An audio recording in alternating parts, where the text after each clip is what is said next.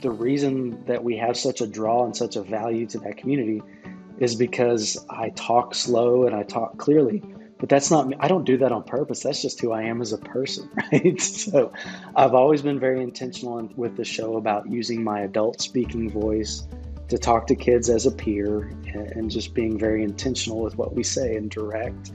And I think that does wonders for the special needs community. So getting those notes from parents in those situations just absolutely, puts a big old goofy smile on my face.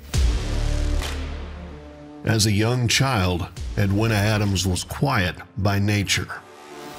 She would whisper when speaking. In boot camp, she was thrashed for not yelling loud enough. But when she discovered her ex-husband was a con man, she started to make noise, proving you don't have to be loud to make some noise. Now Edwina's on a mission to motivate. So kick back and tune in for candid conversations with those who have harnessed the power of their voices. Let's make some noise.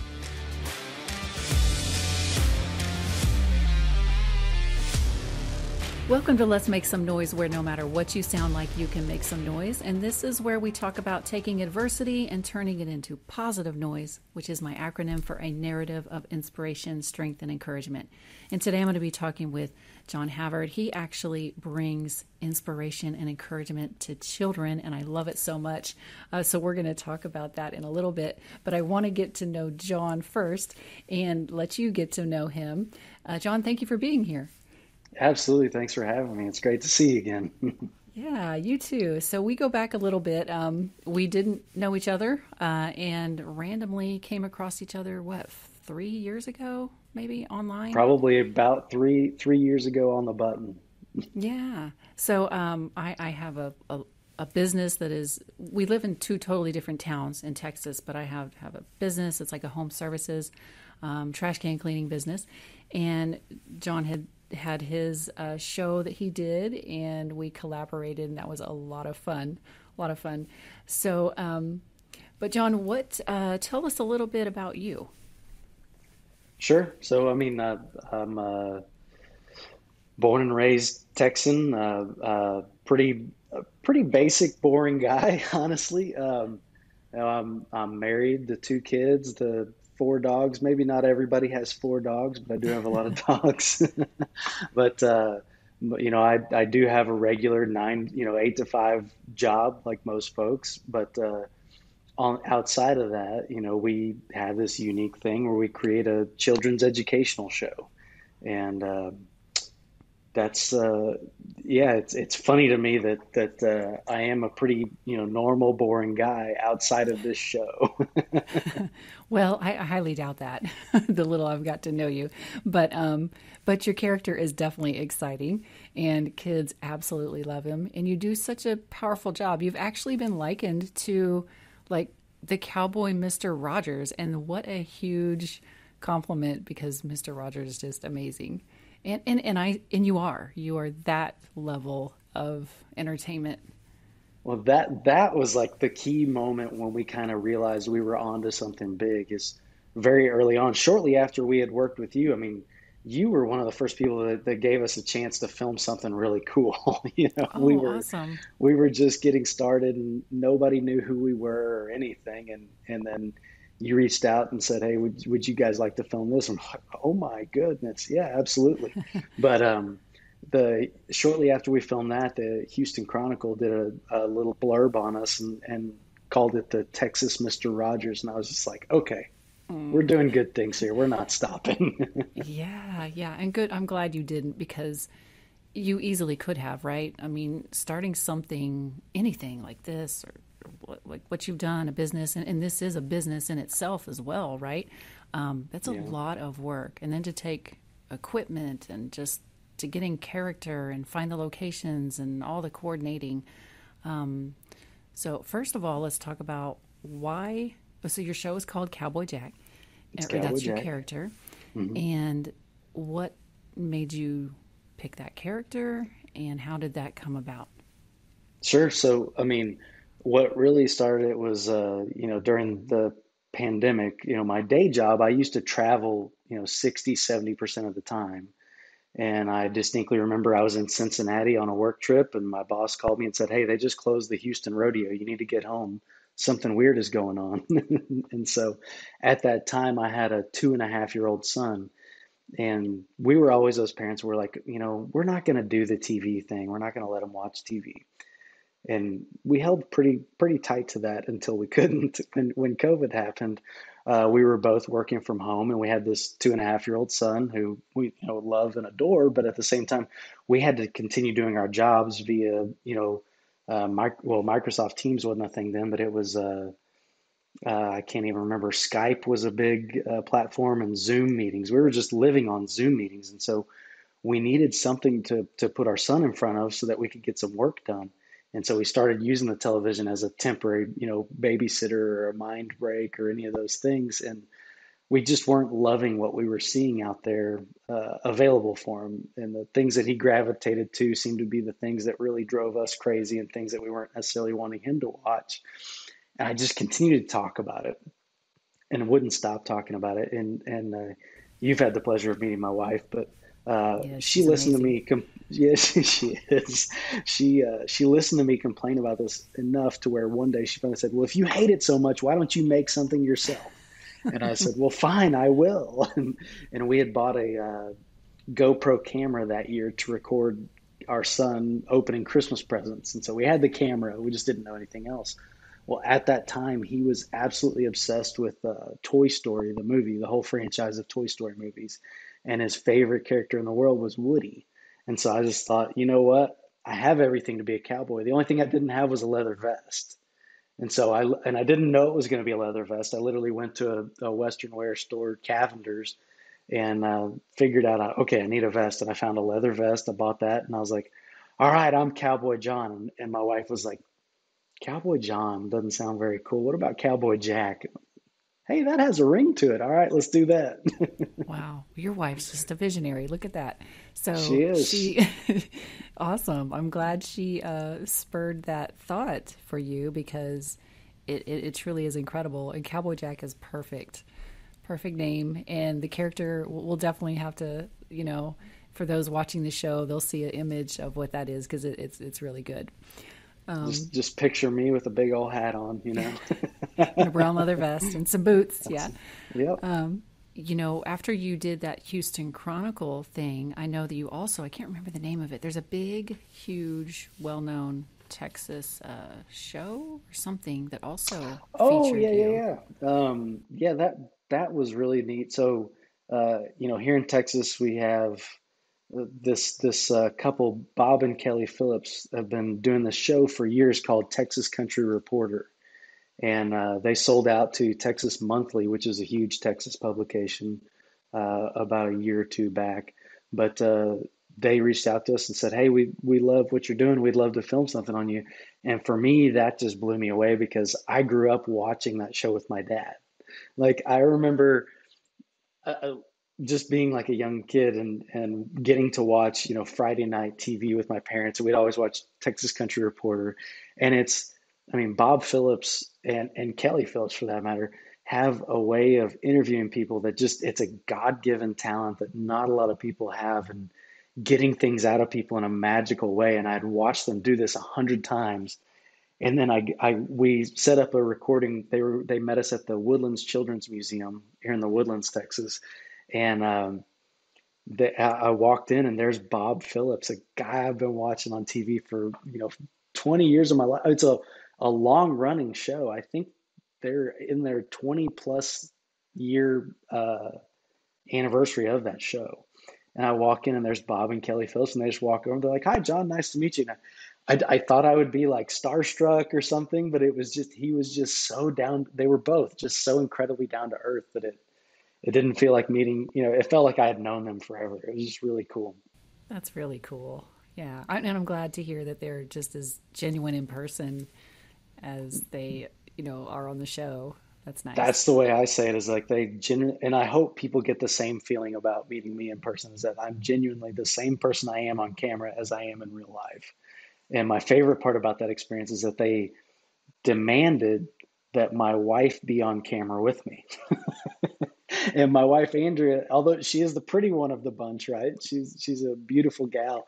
She hates being in front of the camera, cannot stand it. She does not like to be the center of attention at all. And with their interview style, they got her answering a ton of questions and talking. And uh, I love going back and watching that now and seeing how well my wife did with all that, just because she was so at ease. And she hates watching it, but I love watching it. Yeah, yeah, she is amazing. So not only was she kind of the creative genius to a point behind this, but she has been your cameraman, Still and is. she does a great job, does she? Because she really She's does a good job. I mean, we're kicking off a brand new year of Cowboy Jack, and she is literally the brains of the operation at this stage. I am just the guy in the big hat. Like she schedules the appointments. She, gets everything set up. She's the camera crew. She's the editor, publisher, everything. So, Wow, she's good. But you are good too. Like no, thank you you. are genuine and just like who you are as a person, but the way you connect with kids, because I follow you on social media and I see what parents will say, some of the heartfelt messages. So what are some of your favorite that you've heard? I mean, the thing that I really love, and this is completely by accident, a part of our show that's completely by accident because I had no, I mean, I didn't know anything about this when we got into it, but the messages we get from special needs parents, parents of kids on the spectrum, and with sensory disability issues or sensory issues, reaching out to us and saying, "You helped put our child at ease. You helped make getting a haircut way easier.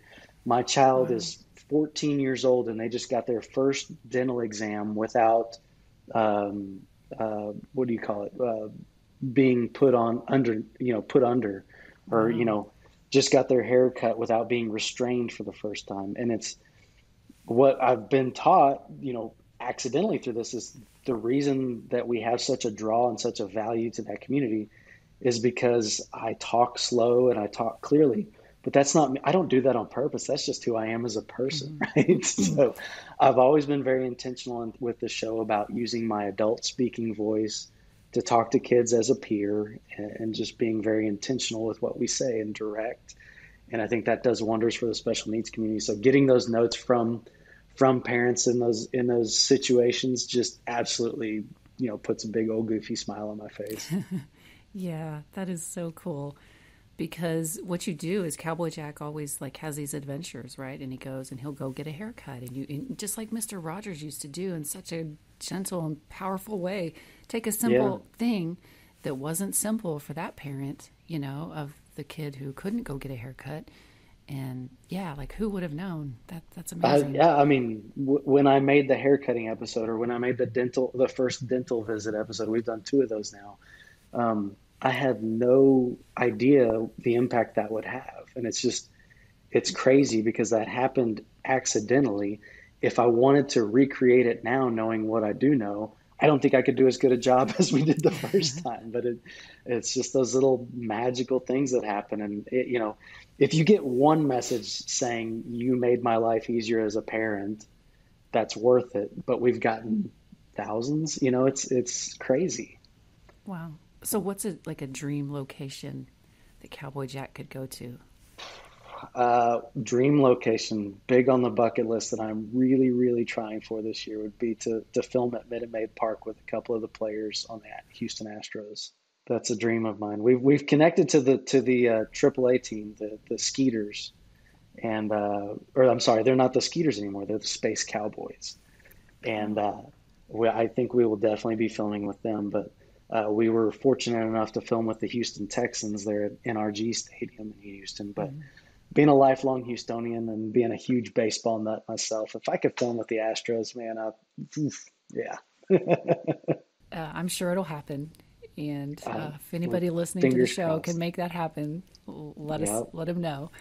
So, like I said, we like to talk about adversity and kind of pushing through that. And, it sucks when you're going through some hard stuff, but what are some really challenging things that y'all have dealt with that you've kind of carried on, and maybe you're seeing a light at the end of the tunnel, or even if it doesn't happen, there's something positive that is coming out of that. Yeah, I mean, we've definitely had challenges with Cowboy Jack because, it's still not where we ever wanted it to be, production wise and everything like that. But one of the things that kind of took us really by surprise is we put this out there for our son, and we knew our friends' kids liked it. We all thought that they liked it because it was Mr. John, they're watching me. But come to find out, it's actually something more than that. And it grew way faster than we ever could have imagined. I mean, I remember when we hit our first million views, and that was just such a huge, such a huge benchmark of success for us. We couldn't believe it. And now we're doing, 10x that every month. And it's just like, what? How? But we grew really, really fast. And then, of course, like some of these platforms that you can be on, like, our biggest platform is, YouTube.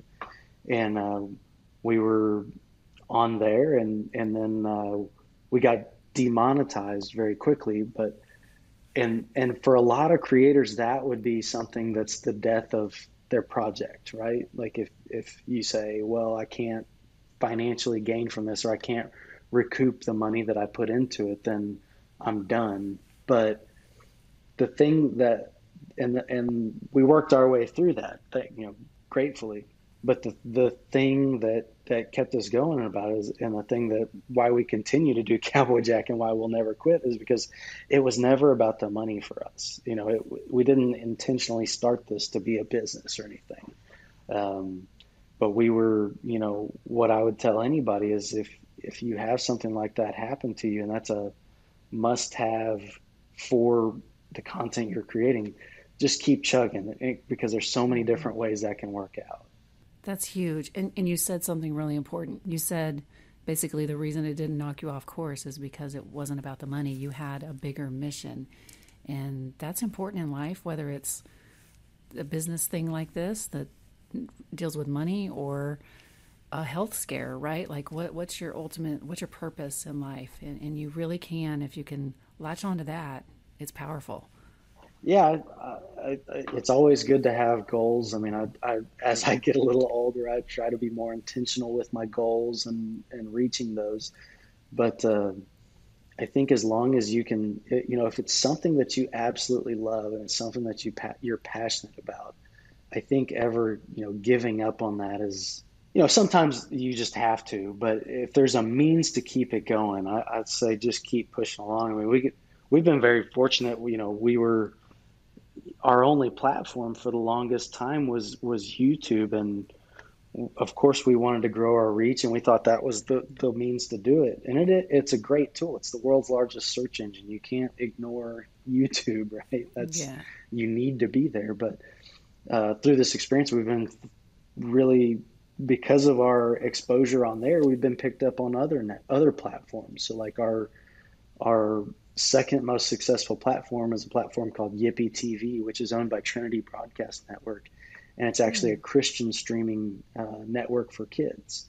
Oh, really? And it's great. And we don't actually talk about, religion or faith or anything political or controversial of any sort on our show. I'm very intentional about that. Mm-hmm. We do not talk about anything that could offend anybody. We try our best to make sure we're always cognizant of that, because we want Cowboy Jack to be for everybody. But the thing that we do that brought them to us, that made them interested in us, is that we always show being a good steward of the world we live in and a good member of the community. So we're out exploring and playing, and we see a piece of trash. Well, let's pick that up so we don't have a mess for the next people to enjoy, mm-hmm. Things like that. It's just good moral content. Just trying to, it's actually me trying to instill the values I want in my own kids, in everybody, so. The do unto others as you want as you would to do be done unto to yourself. you. Yeah. Right. Mentality, which we all need, that's, that's amazing. What would you tell somebody if they have an idea and they think they're going to start with that idea and it seems crazy and they're thinking, what in the world are my family and friends going to think about this? And I asked this because I literally just made a video this morning about how, like, it's going to be cringy. When you first do it, it's going to be cringy. You're going to feel like, oh, I can't believe I just did this and put it out in the world. But what would you tell somebody if they want to start doing something, but they're afraid? I absolutely love this question because I don't think, I mean, I try not to be conceited here, but just hear me out. I don't think there's anyone who could come up with an idea crazier than what I was doing and run with it and just throw all embarrassment to the wind the way we did. And I could never have been happier with the outcome of doing that. So, I mean, my day job and what I do for a living is industrial sales, industrial engineered products, industrial construction. It is a rough and gruff environment, right? And I'm Mm-hmm. pretty well known in the industry that I'm in. And so I knew by putting this online, all of those people were going to see me in a cowboy hat, jumping, Skipping. skipping, doing all those things. And I just said, you know what? Worst case scenario, they're going to get a laugh at me. Mm-hmm. That's fine. Laughs are fine. I like laughing at people sometimes too. Let's just go for it. And what I always tell people when they ask me this question is that when you start, it's going to be terrible. Accept that. Like, don't wait for it to be perfect because it'll never be perfect. I look at stuff that we recorded 2 weeks ago and I'm like, oh my gosh, how did I say that? Why did it look so terrible? Oh, you're never going to be satisfied with the output because you're an entrepreneur. You're someone who wants perfection. You're constantly striving to get better. So you're never going to be truly happy with what you're doing. I don't care Right. if Disney called me tomorrow and said, we're going to buy out your Cowboy Jack franchise and pay you gazillions of dollars. And we'd like to, give you free round trip tickets to everywhere in the world for the rest of your life. I still would not be satisfied with that. I still would seek improvement in some way. So don't be afraid of your first content because it's going to be terrible. There's no way around it. But you don't get better unless you start. And Yeah. every second that you don't start something, you're losing time. So I say, it's going to be bad. It may crash and burn, but if you never try, you'll never know. You just have to put yourself out there. And if you're not willing to put yourself out there, then you're not willing to chase the dream, period. So, Exactly. having a great idea is a wonderful thing, but if you never act on it, it has no value in your life. Stop wasting the calories on things that you aren't going to go for. Put them all in your focus. Find something that you are comfortable jumping into and just go for it. Love it. It's so good. Well, if people want to reach out to you or learn more about the show, where would they go online? Yeah, I mean it's real easy these days. Thankfully that we have such great inclusion. But Cowboy Jack is available. If you just go on YouTube, you can search Cowboy Jack. If you happen to be on Yippee TV, search Cowboy Jack. Amazon Prime even has Cowboy Jack these days. We're also on the streaming service Tubi. So anywhere you're watching your favorite shows, just search Cowboy Jack and you'll see me. Very cool. I didn't know you were on Tubi and Amazon now. That's amazing. Yeah, those are new developments we're excited about. We don't even know how it's going to work out, but we're trying. It Yeah. Well, took a significant amount congratulations. of work. Yeah, thank you. It was so YouTube, you can create any content you want in any format and put it on there, and they're very accepting of any level of content. Those other platforms have specific requirements as far as production quality and everything. So Mm. it was a huge undertaking to get our content up to that level. But and it may be for absolutely nothing. Each audience is completely unique, but that's another thing. It costs some money. It was time invested, but we'll see how it goes. And if it doesn't work out, that's okay. We tried. Yeah. Very good. Very cool. Well, is there anything else you'd love to tell people listening? Or, we talked about Minute Maid Park and filming there with the Astros. Is there any other location that's like a dream location that you want to throw out there? Because you never know who's listening. There's one right there on our doorstep that we would love to film that we just haven't managed to connect with yet. Is that we live so close to NASA, and I think NASA would be great to show kids. But we've got some incredible things coming up for this season. I don't give away my secrets, but we've got some really cool things that we're working on.